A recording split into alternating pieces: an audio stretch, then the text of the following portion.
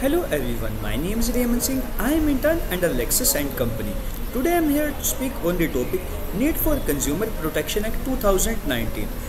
The Consumer Protection Act 2019 was enacted by the Indian legislature of the deal with matters relating to violation of consumer rights, unfair trade practices, misleading advertisement, and those circumstances which are prejudicial to consumer rights.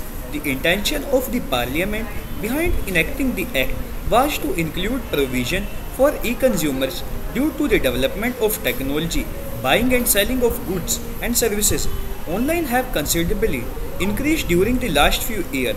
The Act seeks to provide better protection of the rights and interests of a consumer by establishing Consumer Protection Council to settle dispute in case of any dispute arise and to provide adequate compensation to the consumer in case their rights have been infringed.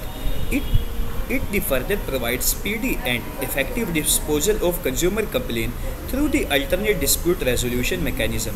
The Act also promotes consumer education in order to educate the consumer about their rights, responsibility, and also redressing the grievance